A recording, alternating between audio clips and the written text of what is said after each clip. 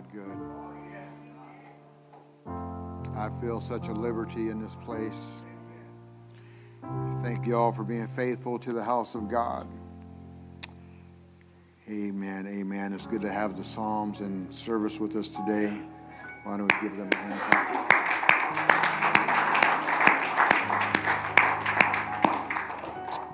Amen. I have one scripture.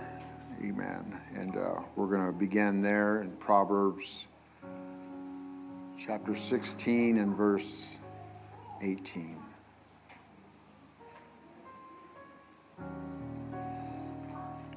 Amen. It's good to have the Jimenezes in here.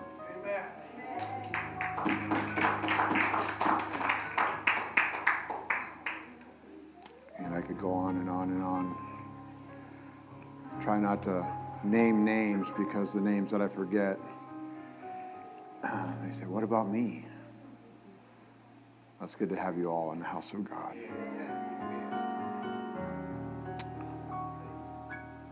Proverbs 16 and 18 says this. It says, pride goes before destruction, and a haughty spirit before a fall.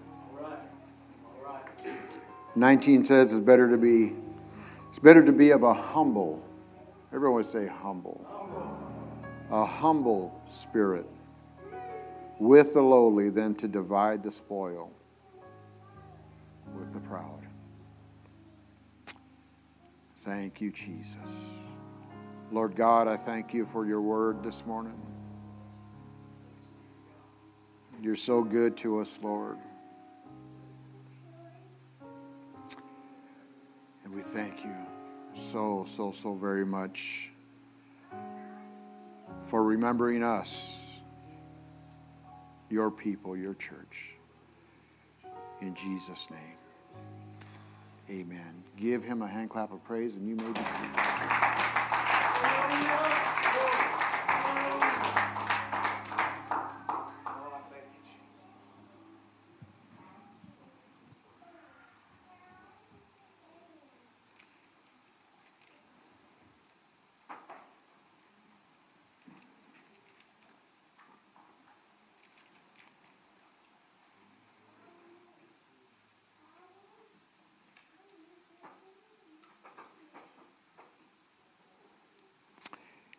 Amen. For hundreds of years, the Jewish people were instructed by God to protect his word. And they would follow the teachings, the first 5 books of the Bible, the Torah. They were stuck in this place of adhering to this teaching that carried them all the way to the appearing of Jesus Christ. They didn't really realize that this teaching was only a schoolmaster to get them to where God would change the way they thought. And so when Jesus came on the scene, which was God manifested in the flesh, Jesus brought a new doctrine, a new way. And this new doctrine, it didn't settle right with the religious figures of Jesus' day. When Jesus was crucified because of hatred and jealousy and envy and pride, Jesus taught his disciples that they would have to carry on this word, this new doctrine, which we know as the gospel. But it did not come without strong resistance. Many lost their lives. And so in the book of Acts, the Acts of the Apostles, in Acts chapter 7 and verse 55 through 57, we read an account of a man named Stephen. But there was also another man present, and his name was Saul.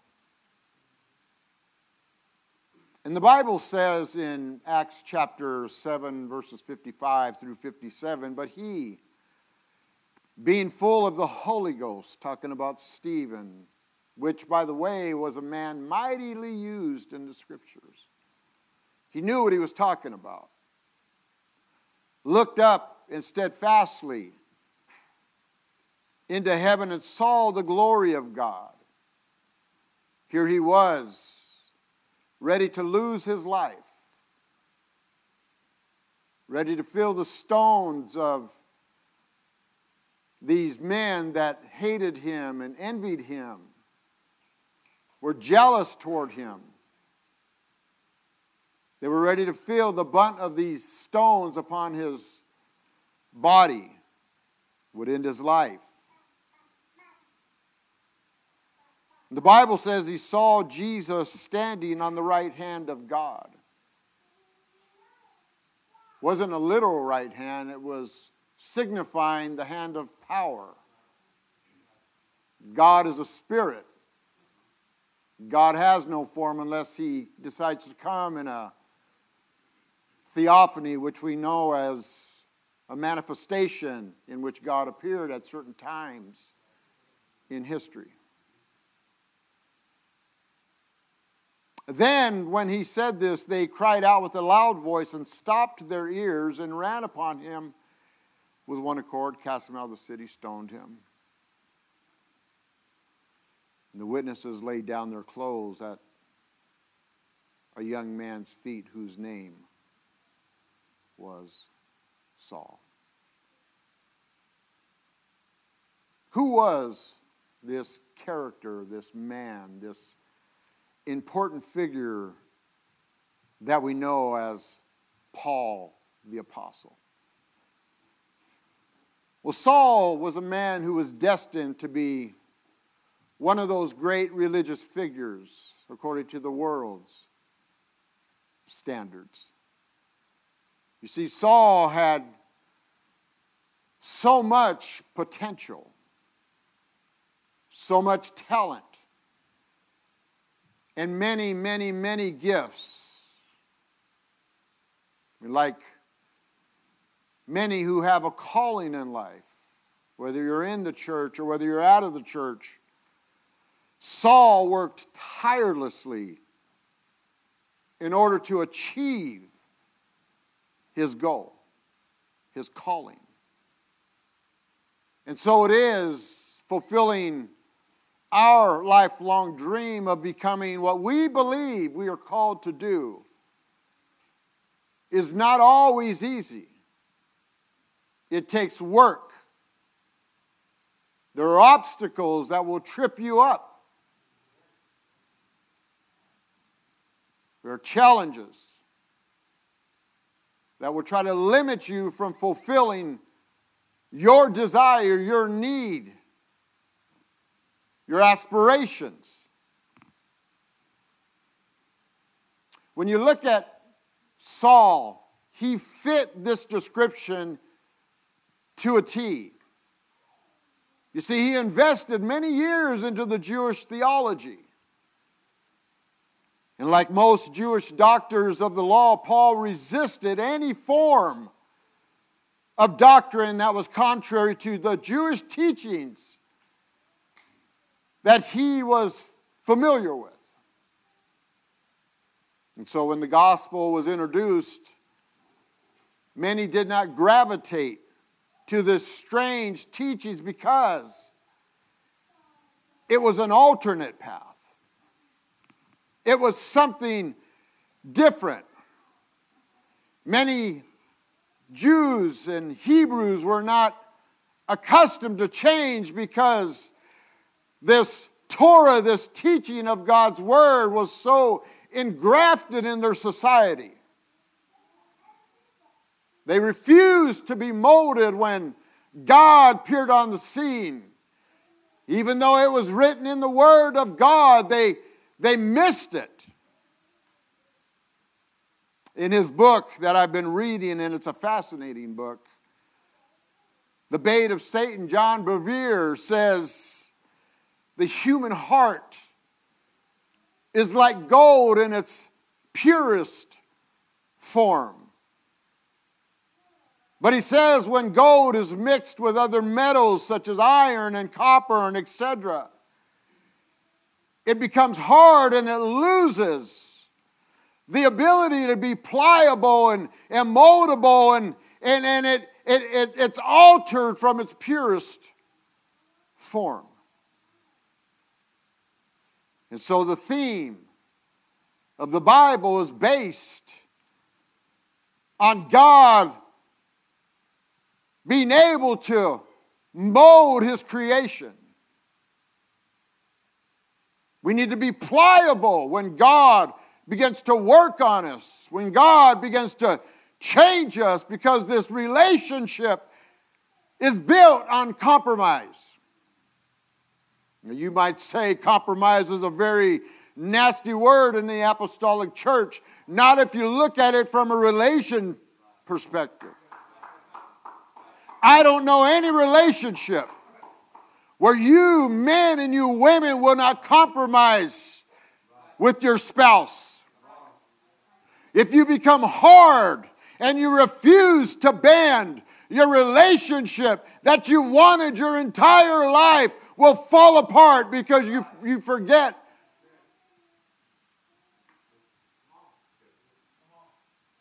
You refuse, you resist to yield to your own, my own hardness, my own satisfaction. When Adam and Eve roamed the garden, they enjoyed God's provision. Everything they wanted, everything they desired was there, praise God. But as they became comfortable, they lost focus and allowed other voices to influence their decisions. And as disobedience or the opportunity crept in and entered into this place of paradise, Adam and Eve based their assertion, their walk with God, they based it on lies, praise God. Lies that they allowed into their place of habitation. Adam and Eve based their assertion on the voice of Satan instead of the voice of God. You see, assertion is defined as a positive statement or declaration, often without support or reason. And so it is when we are influenced to follow our own thoughts or the thoughts of others because of what we believe or how we feel. We can lose the ability and follow God's direction. We lose the sense of being sensitive to God's voice, amen. We become impatient. There's 3 areas that will cause a man or a woman to lose sensitivity with God's voice. It's the lust of the flesh, what you desire, the lust of the eyes, what you see that will fulfill those desires, and the pride of life, what you will do to get those desires. Some people will step on anybody because of pride. They refuse, praise God, to heed to the voice of God. And it is possible to lose our ability to be sensitive to God's voice We see this in the case of Simon Peter. Bible says in Matthew 16:16, and Simon, which means to hear, his name, Simon, means to hear. And Peter, which means a rock, said, Thou art the Christ, the Son of the living God. What a revelation, Brother George. There he was in a perfect state, praise God, being sensitive to the voice of God. Jesus said, You have not received this on your own, but my Father which is in heaven. But you see, it didn't take long until Peter pulled Jesus aside and began to rebuke him, saying, Be it not far from thee. Lord, this shall not be unto thee. What is he talking about? Jesus was telling his disciples, I'm going to go and I'm going to lay down my life, praise God. But Peter, amen, in his pride, tried to stop the will of God. Why? Because he didn't understand. He stopped being sensitive to the voice of God, where God spoke to him. In one instance, praise God, he decided not to hear. He went from being sensitive and blessed by God to totally missing the mark. And so Saul had all the tools, the gifts, the talents. But he was traveling on the road to destruction. Just for a few minutes, I want us to take a stroll down the streets of history as we discover how Saul made a decision to take the alternate path. You see, we could go one way and we can be in church and we can love God and we can praise God and we can say, God is good and thank you, Brother Godfrey. We could put on that face and claim that everything is good and everything is great. But deep down inside, there's a churning in your spirit. There's something that you have not released yet, and it's stopping you from venturing in further into the kingdom of God. Pride and envy is very destructive if you don't allow God to deal with it. You don't have to take the alternate path if you don't want to. You could stay in the state of mind if you want to, praise God. But the Bible says pride goeth before destruction. And a haughty spirit, I'm not going to change. You're not going to tell me what to do.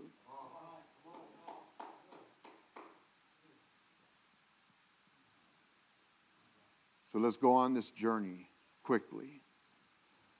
In Acts chapter 6, 7, and 8, we are introduced to, we know him as the first martyr by the name of Stephen. Stephen's name represents a crown, a mark of royal or exalted rank. God looked highly upon this individual. A prize to victors in public games, an eternal blessedness which will be given as a prize to the genuine, the real, the ones that are not fake servants of God. Stephen's name is a name that will be echoed throughout the streets of time because of what he did, because of how he applied himself, because of how he came face to face with death, and he was not going to change what he believed in. You see, Stephen, being full of the Holy Ghost, was a huge, huge, huge influence in Saul's life. No doubt that Stephen's death affected Paul or Saul, which his name would become short time after that. And here's the point, amen. When Saul was there and he was watching this man, amen, that shined with the glory of God, he saw something in Stephen. They all saw something in Stephen. But they weren't allowing themselves to be pliable. They weren't allowing themselves to be moldable. Pride rose up in them. And until God's light becomes our personal light, our life will always be somebody else's experience. You will never tap in to what God wants for you, what God desires for you. We refuse to take that alternate path.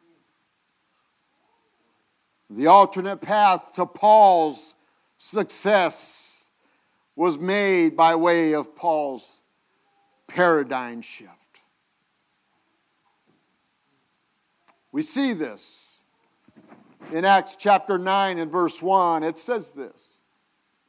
It says, then Saul, still breathing threats and murder against the disciples of the Lord, went to the high priest and asked letters from him to the synagogues of Damascus, so that if he found any who were in the way, whether men or women, he might bring them bound to Jerusalem.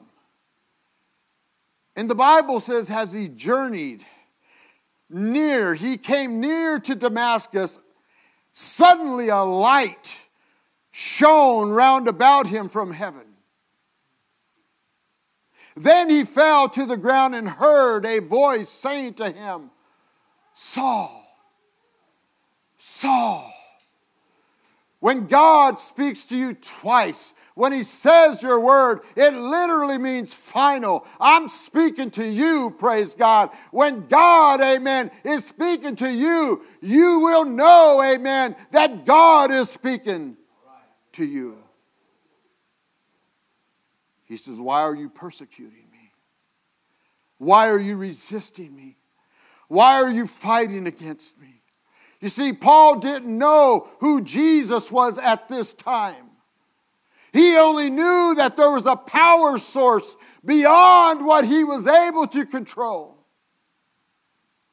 And he knew that he was face to face with this source of light, whatever it was.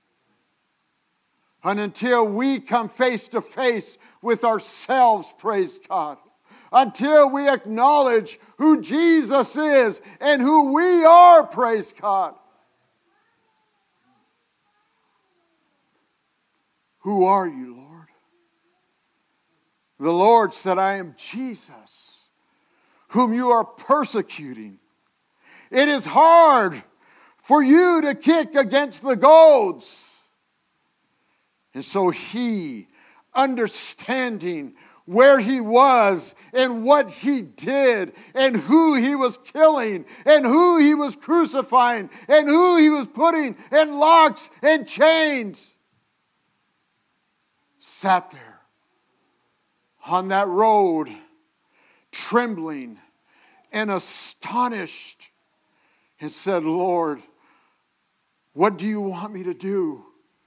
And the Lord said to him, arise and go into the city, and you will be told what you must do. You see, there was a paradigm shift in Saul's thinking. Paul, in all his greatness, would first have to learn the powerful lesson of humility first. If you ever want to be used of God, you've got to step into this place of humility, praise God. If you don't, my friend, pride has a way of stretching its tentacles into your life, and it will destroy you.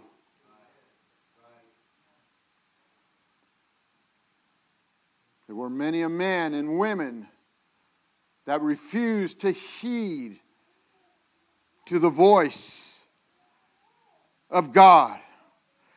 Chapter 7 of Luke, verse 22, it says this, Then Jesus answering and said unto them, Go your way, and tell John what things you have seen and heard, how that the blind see, and the lame walk, and the lepers are cleansed, and the deaf hear, the dead are raised, to the poor the gospel is preached.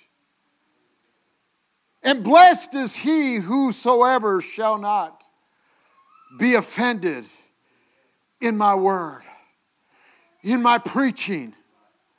And when the messengers of John departed, he began to speak unto the people concerning John. What went ye out into the wilderness to see, he asked, a reed shaken in the wind?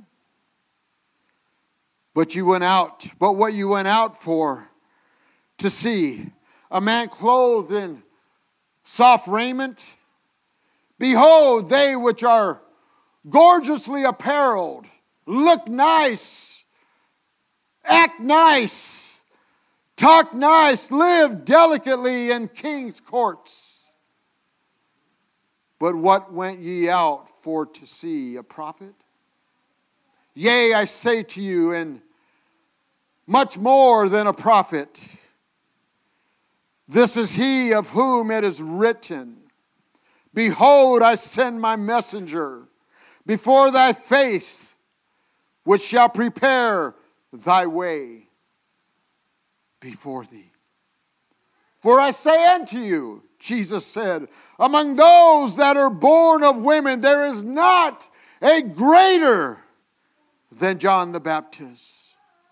But he that is least in the kingdom of God is greater than he. And all the people that heard, watch this. All the people that heard him and the publicans justified God. They were thankful. Thank you, Jesus, for sending John. He said all that heard him and the publicans justified God. And then there was an action followed by your acknowledgement.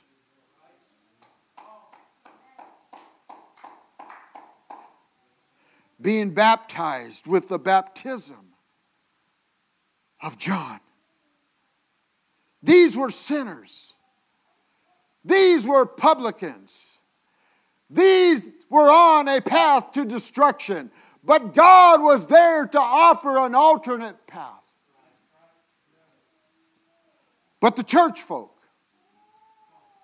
those that lived the Torah, those that lived the 5 books of the Bible amongst other books, were also there to hear this word, because the Bible says, but the Pharisees and the doctors of the law, or the lawyers, rejected the counsel of God. They rejected the word of God. They rejected the plan of God. And because they rejected the counsel of God against them being not baptized of God, they refused to repent. They refused to change. They refused to follow the ways of God. They refused to die to their own lifestyle. They refused. And so Paul, in all his greatness, would have to first learn this powerful lesson of submitting to the will of God, to submitting to the voice of God. Paul realized, amen, that he could not change the actions of another. Paul realized that change came to Paul and Paul alone. You see the paradigm shift. This shift overtook Saul that day. Saul, who became Paul, realized that he was the one being held captive by his own pride and his own forgiveness.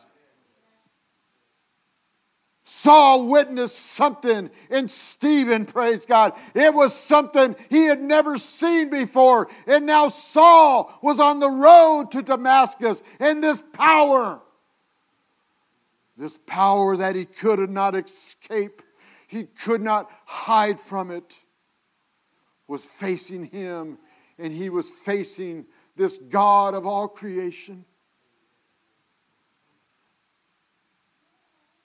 You see, there's a point, church. There's a point in everyone's spiritual walk where they are faced with a paradigm shift, praise God, an alternate path. If you're still headed in the same way where God found you, you need to have an alternate path. You need to allow God to change you. You need to be pliable. You need to get out of your own way of thinking. John the Baptist was destined for greatness. But even John realized that his greatness came when he realized, I must decrease as the Lord increases. And so it is in the kingdom of God that people are always trying to position themselves with possession. Mark chapter 10 and verse 33 says this: Jesus is going up to Jerusalem with his disciples, and Jesus begins to explain, the reason why I'm going up there is I'm going to be condemned to death. They're going to kill me and they're going to bury me. And you would think, because they're friends of the Master, all the teachings, amen, that they had received from Jesus, their Messiah, all the miracles, amen, that they saw and witnessed with their own eyes, and now Jesus is going to give himself over to the ones that hated him, the ones that were jealous of him, the ones that were envious of him. You would think that they would side with Jesus, but that's not the case. Because in verse 35, James and John, the sons of Zebedee, came to him saying, Teacher, we want you to do for us whatever we ask. And he said unto them, What do you want me to do for you? And they said, Grant us to sit on one side, one on the right and one on the left. Where they should have been sorrowful for their friend, amen. They wanted to position themselves in his place. And every one of us can fall into this snare of being grafted into the sons of thunder mentality. You hear me, church. You be careful, praise God. You be careful with the spirits that you're entertaining, amen. Don't desire greatness unless it's through humility first.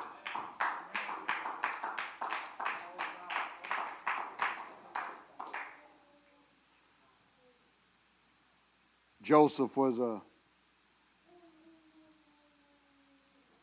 one of the sons of Jacob, one of the great patriarchs, the grandson of Abraham. And Joseph was rising up in the ranks according to his family. And his brothers did not want him, amen, to be Lord over them. Because Joseph had a dream. And he said, one day you're going to bow to me. It's probably a snotty brat, I agree. It's probably a mama's boy, I agree. Probably was a tent dweller, I agree. I agree with all these things. Jacob loved him more than he loved all the other children, praise God, because he was a son of the woman that he loved, Rachel. So there was extra attention paid to this boy, amen, but that wasn't the way it turned out in the beginning. You see, the purpose of God, praise God, isn't always dancing through the street, praise God. It comes through humility, and God is going to put you through the test in order to humble you. So he finds himself in Egypt. And there in Egypt, amen, he's bought by Potiphar. And Potiphar had the permission, amen, position to take Joseph's life anytime he wanted to. But Joseph was blessed by God, and if God blessed Joseph, God blessed Potiphar as well. And so Joseph rose up in the ranks again with another family in Potiphar's house, and he became the great slave, praise God. Because of where he was, he served his master. But there were others in that household, amen, that desired Joseph. And this is where Potiphar's wife came on the scene and saw the qualities of Joseph. She saw what Joseph produced, and this drove her to want. I could say that she was a very prideful, proud, deceptive woman. And pride has a way of wedging its way between you and Jesus. You see, the alternate path is looking at a life from a different perspective. Pride desires to have you. Where your relationship with God is awesome and wonderful, and all the provisions of this spiritual garden that we inhabit at this point is wonderful and beautiful. Pride also has a garden, praise God. Pride is a deceptive relationship that draws the righteous behind the curtain of death. Yes, Potiphar's wife says you can have anything you want in life. And the world will tell you, just lift up your hand against God and you can have anything you want. Relinquish.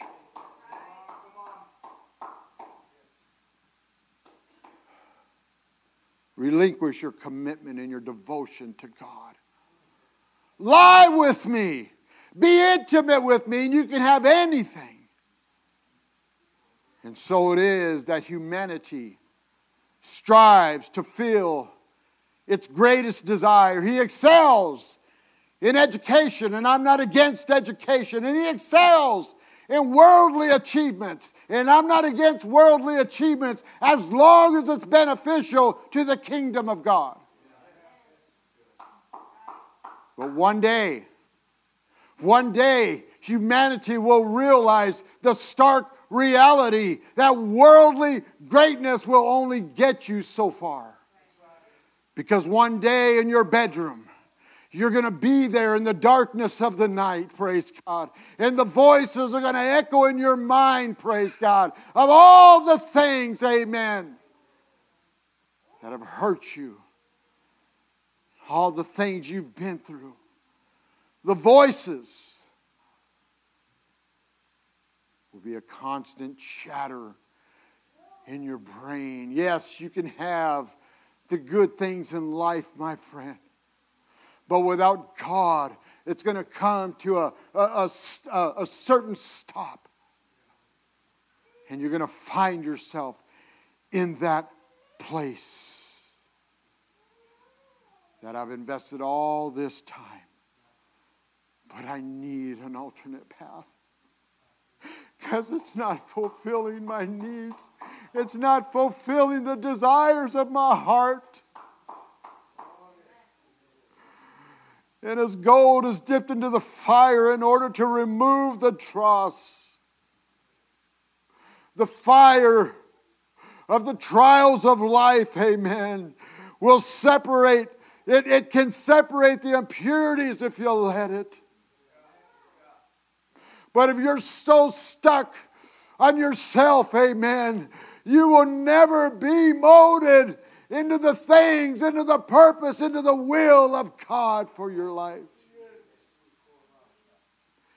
You have to allow God to carry you through the fire. You have to allow God, amen, to help you as you're being hurt, praise God. Let God change your mind, amen.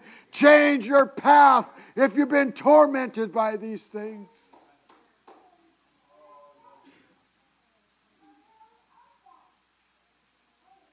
One day Samuel,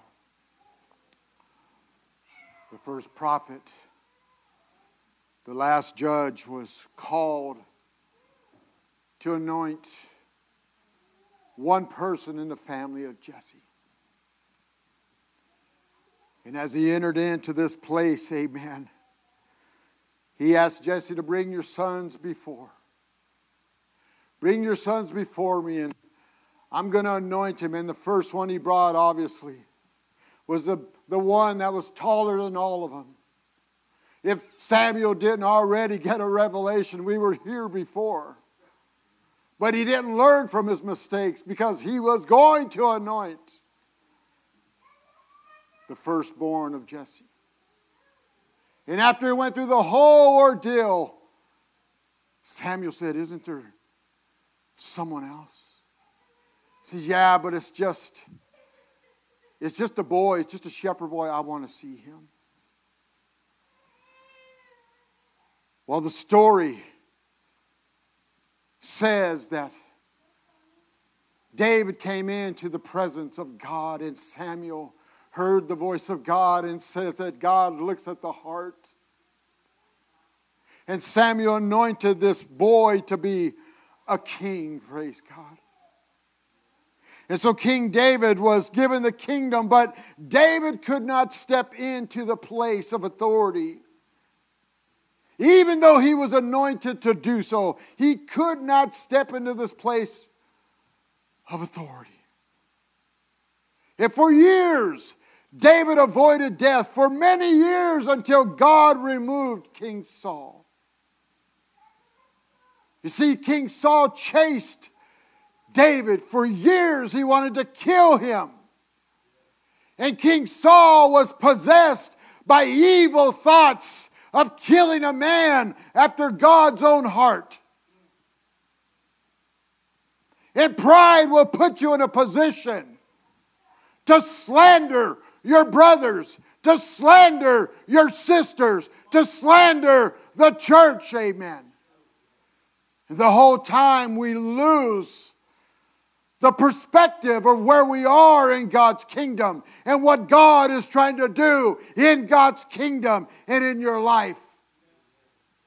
You see, jealousy and envy and strife and hatred must die. And these are all the qualities that Saul had. They must die before God can elevate you to a place of royalty, a place of kingship, a place of honor.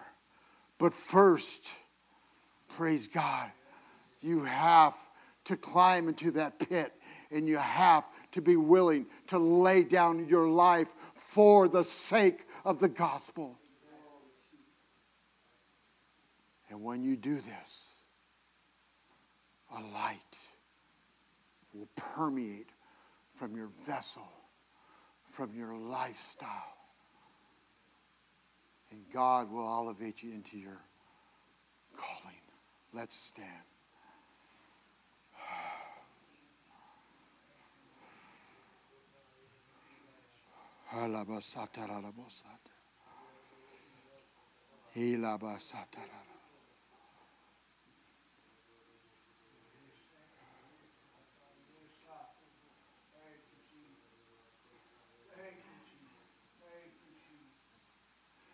You will never outrun pride.